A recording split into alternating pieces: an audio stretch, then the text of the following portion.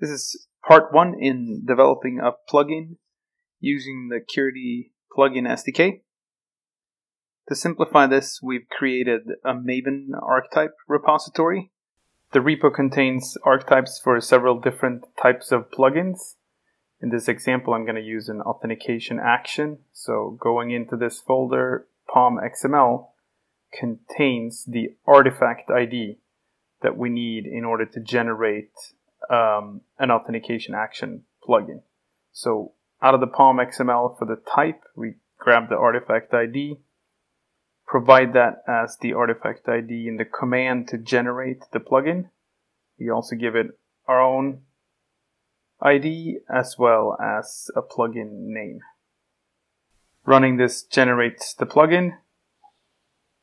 If I ls here, my example auth action generated from the ID, we can go into that directory and see that we have a README, a POM, and a source directory for this new plugin. Let's switch to IntelliJ, or if you use any other ID of your choice. I'm going to open this project here now.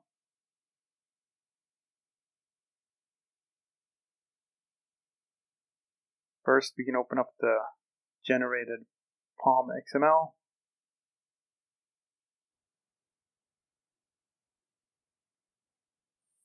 Note here that the name and artifact ID comes from our settings when we created the plugin. This has a slightly outdated version of the Curity Plugin SDK, so I'm going to change that and then refresh, reload Maven.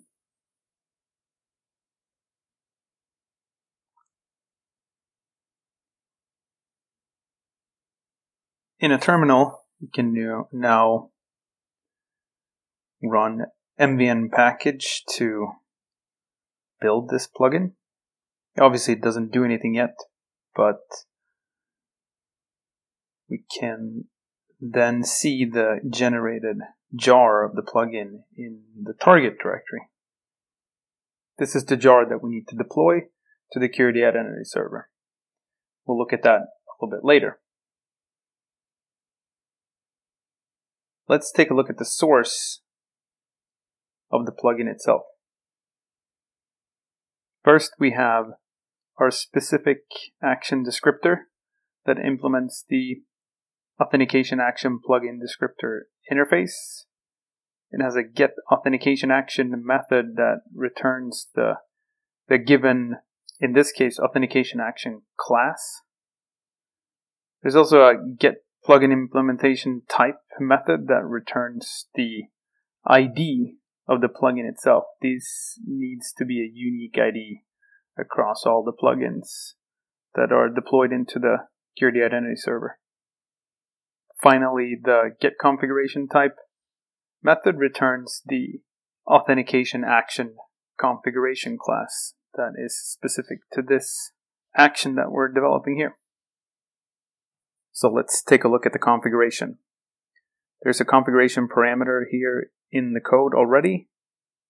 As an example, it has a description, a type, and a method name.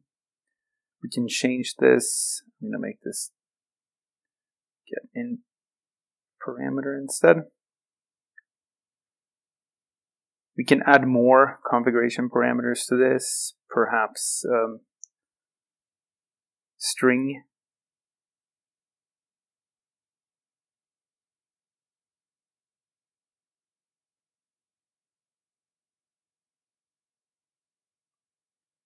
Can change the data type too. You can, for example, do a Boolean as well.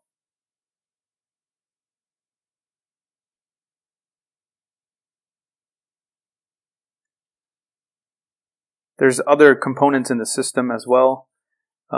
We can, in the configuration, for example, do an HTTP client here. I have to import this class though.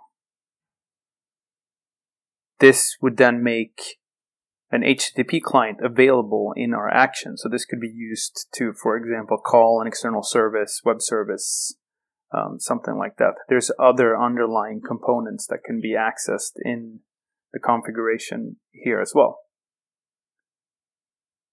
And as you can see, the first two configuration parameters has an annotation, a description annotation, which will give a text in the UI describing the configuration in itself. The getDemoString parameter method name will essentially translate into demo string parameter in the UI. The isEnabled turns into an on and off switch flag in the UI for the configuration in itself as well. So that's the descriptor and the configuration. Now if we switch to the actual action, this is where we implement the action itself, the logic of what happens when the action executes and triggers, right? So in the action, we do have access to the configuration.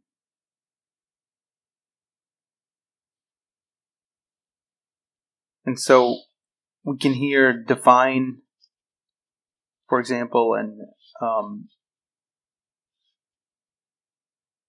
variable, myInt, that represents the int that we had in the configuration, get demo int parameter.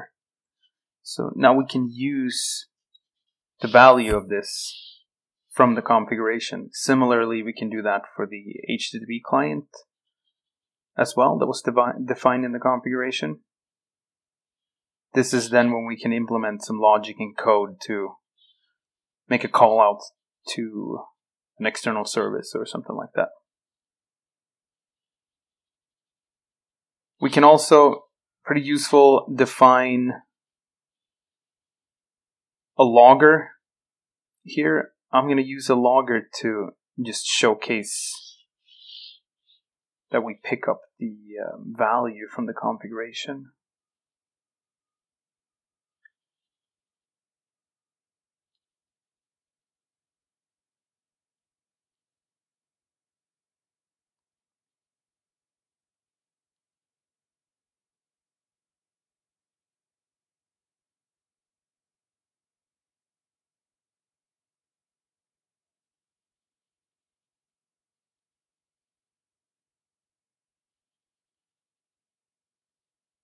So now with the logger, we can write it to error just to make it show up nicely in the log.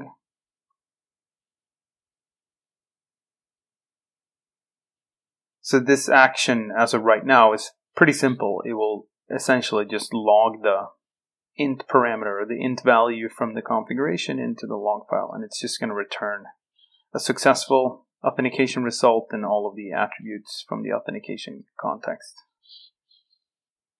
Now I'm going to switch to the terminal and build this plugin. To deploy this plugin, we create a subdirectory into the plugins directory of the Curity Identity Server. So let's start off with making a directory here under IDSVR, USR, share, plugins, make one called demo, and then we can copy our jar into that directory.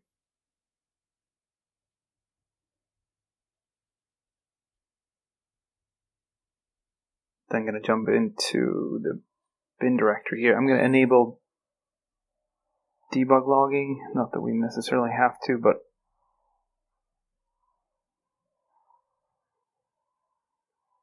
start the server.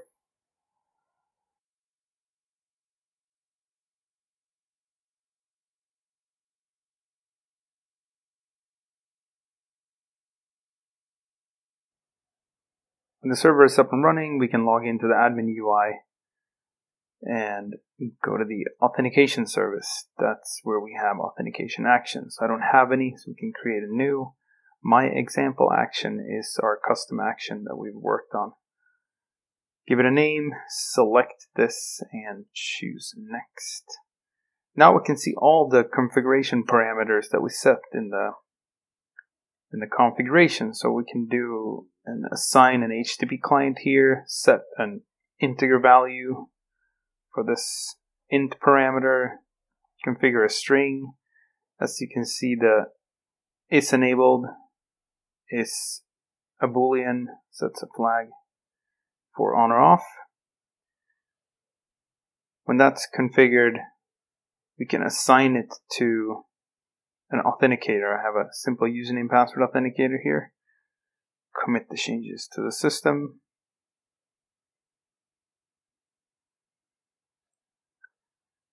To demo this and showcase it, I'm going to use oauth tools. Simply run a flow here that triggers the authenticator. The action now executed in the background. If we switch back to the terminal and scroll up, we're going to see a red line here somewhere. Here we go.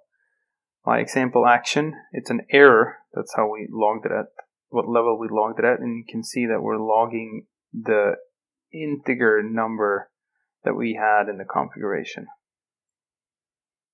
And that concludes part 1 of developing a plugin with the Curity Plugin SDK. In part 2, we'll take a look at request handlers and the use of templates in an authentication action plugin as well. So make sure to tune into that if that's of interest. Thanks for listening and watching.